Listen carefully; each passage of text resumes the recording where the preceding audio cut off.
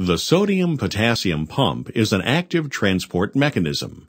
3 sodium ions bind to the protein channel, and an ATP provides the energy to change the shape of the channel that in turn drives the ions through the channel. One phosphate group from the ATP remains bound with the channel.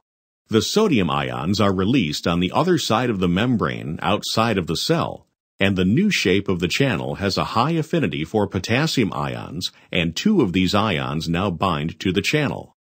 This binding again causes a change in the shape of the protein channel, and this conformational change releases the phosphate group on the cytoplasm side. This release allows the channel to revert to its original shape, and as a result, the potassium ions are released inside the cell. In its original shape, the channel has a high affinity for sodium ions, and when these ions bind again, they initiate another cycle.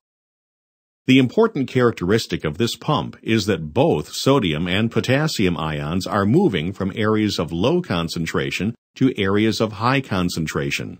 That is to say, each ion is moving against its concentration gradient.